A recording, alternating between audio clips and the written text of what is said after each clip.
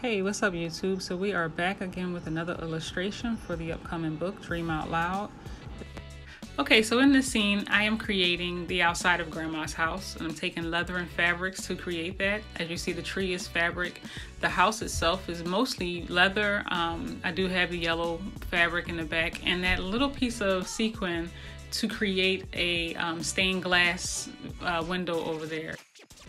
So this is only part one. Part two will be next week, where I will complete the landscaping scene. Thanks for watching. See you next week.